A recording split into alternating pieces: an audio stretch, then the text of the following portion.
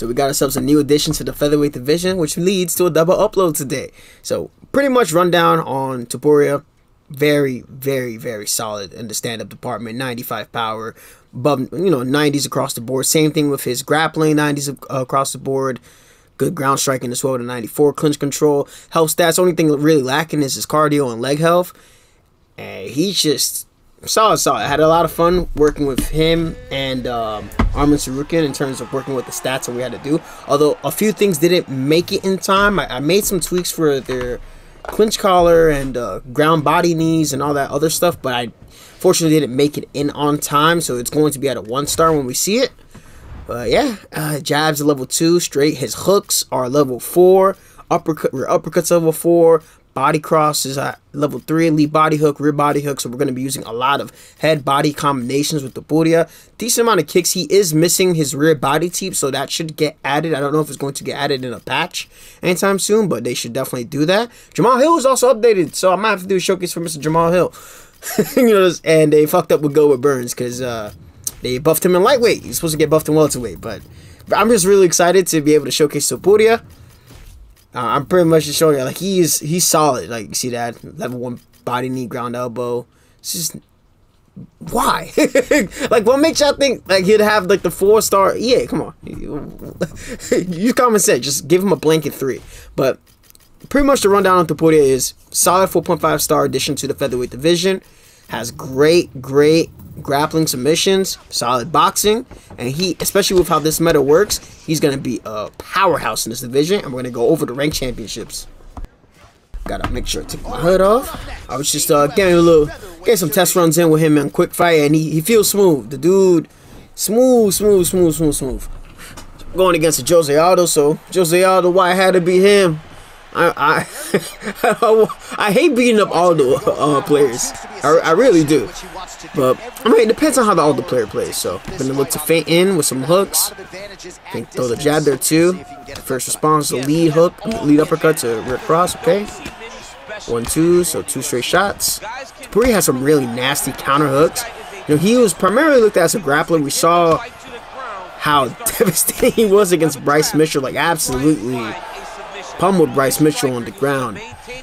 And there was a fight against Jai Herbert where he came back from he ate a head kick that knocked him down mid combination. There's a beautifully timed lead head kick by Jai Herbert. I tried to go to the body, got rocked, but that's cool. But yeah, he got rocked, dropped by Jai Herbert, and came back in the 2nd round, made a really good adjustment with closing the distance, caught him against the fence, and started.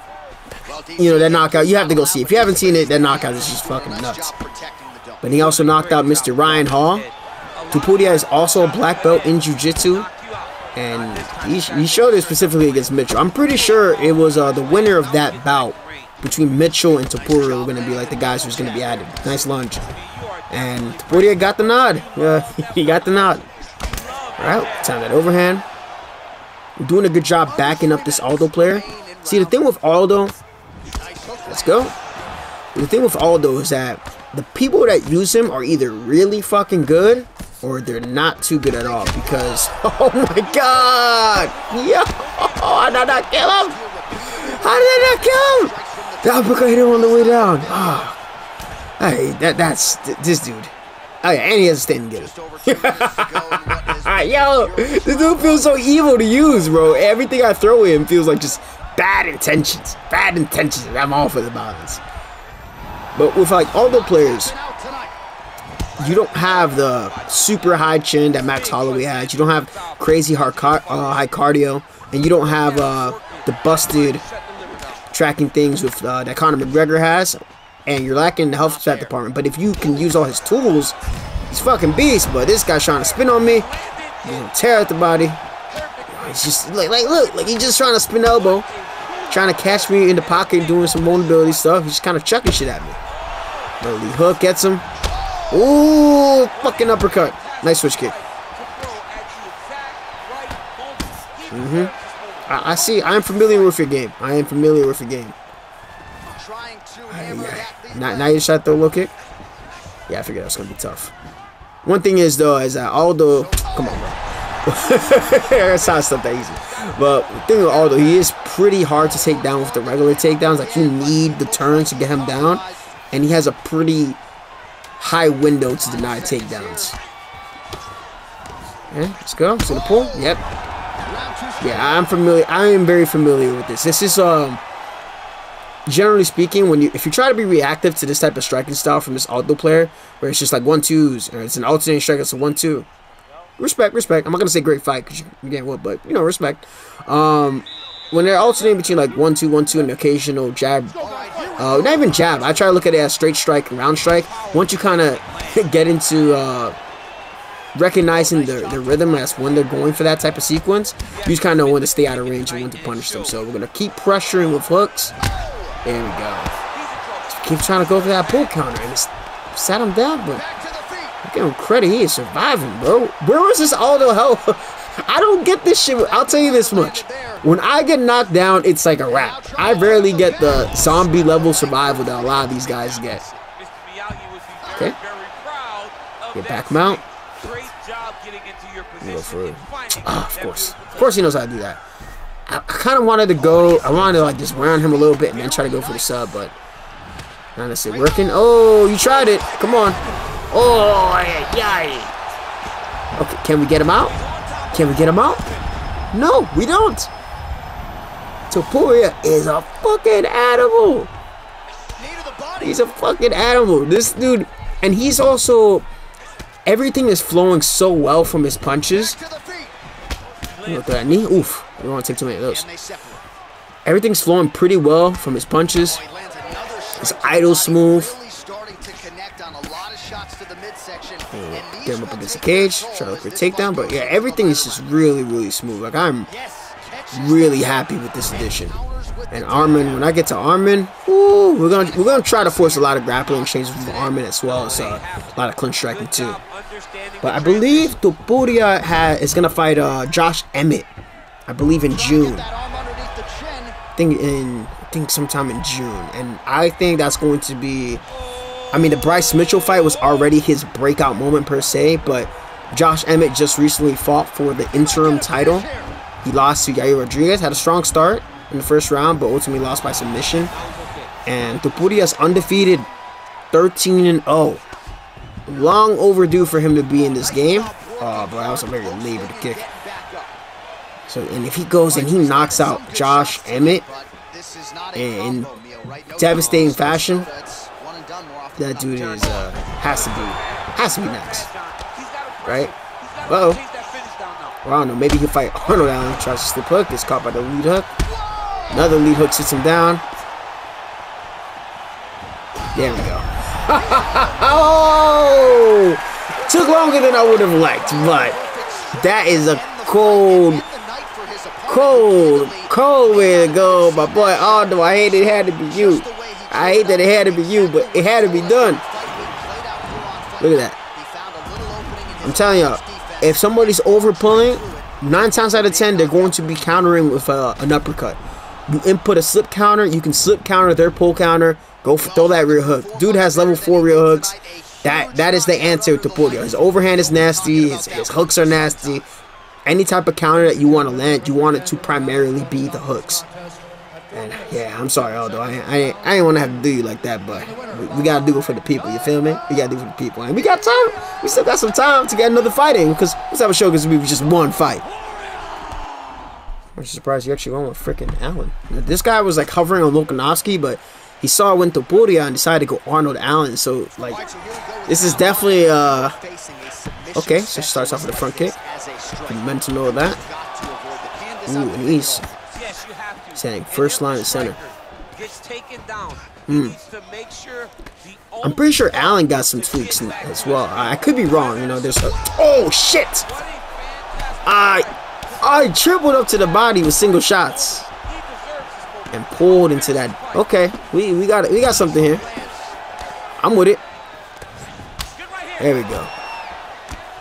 It's all right. Getting all that bleed through. What the fuck? Yo, relax. What was the spinner Rooney with the sticks for? Relax. Relax. You give me any, I'll give you any. Uh-oh.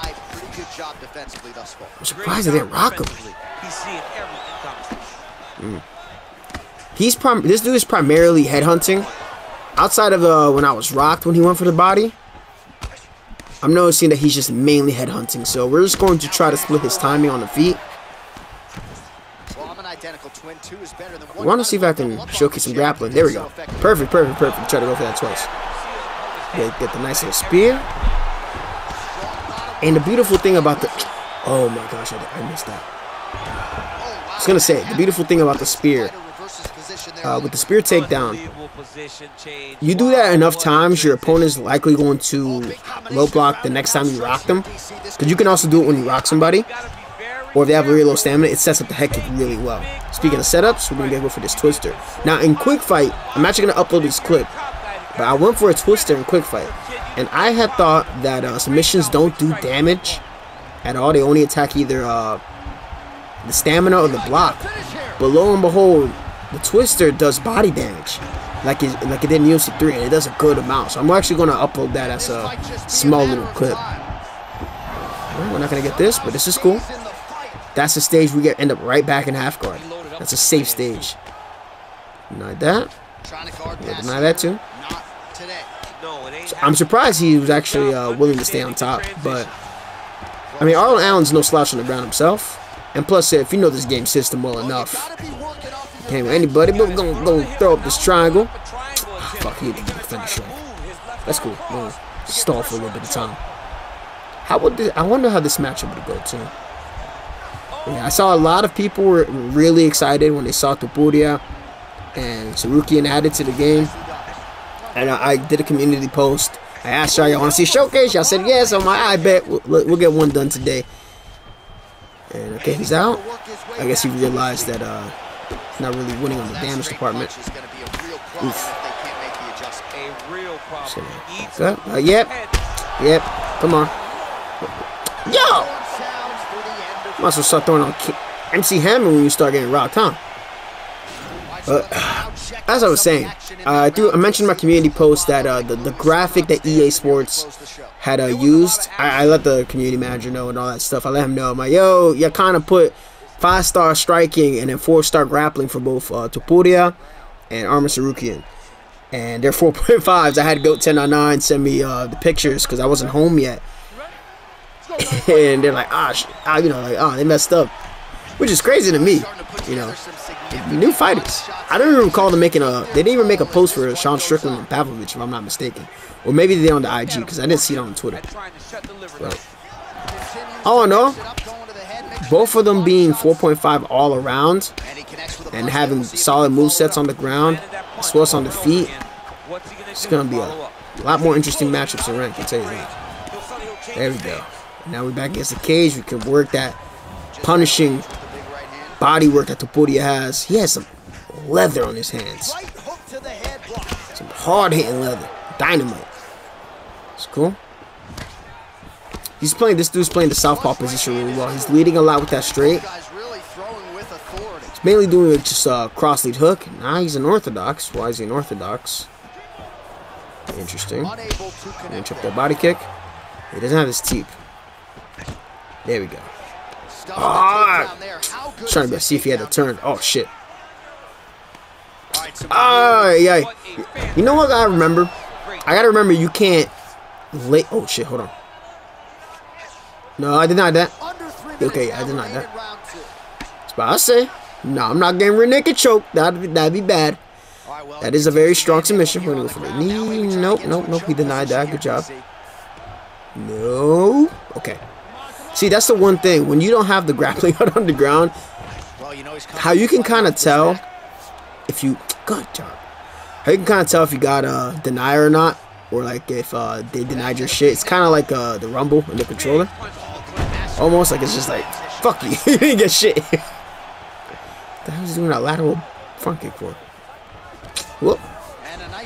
Why are you trying to push the issue with the grappling now? Going for some opportunistic grappling? Dumb. Oh shit. Uh-oh. Oh. Okay. Let's go for De La Hiva. Let's go on triangle. This could be trouble here. Looks like it's pretty tight. He's trying to work his head out of harm's way. It might be over. Decent sub defense. Decent sub defense. Making our adjustments here and there. Okay, I see where he's going. If I can get a couple denials, I can probably. Okay, I see where your head is working with the submission. Don't worry. Let me get a denial, and then this is gonna be a wrap. Oh, cheeky. So that armbar is really good to throw up when your opponent is trying to pass and trying to pass the half guard. If you have a stamina advantage, especially if you're, we're gonna try to get the slam. Hold on. Oh yeah, we got the slam. But if you're trying to stop them from passing, if you have a stamina advantage on the ground, they don't have too much grapple advantage. You can chuck that armbar, and there's a good chance you might get it. So that's a little tip for y'all. Even though it came from my opponent, I just like to say it's a really good option. You can even use whatever direction they're going on top. You can sweep them in that direction. It'll make a sweep in that direction a lot easier too. Here we go, round 3. Again with that front, I should have sidestepped the shot. Yeah. So we'll keep the pressure. So the pressure. Oof.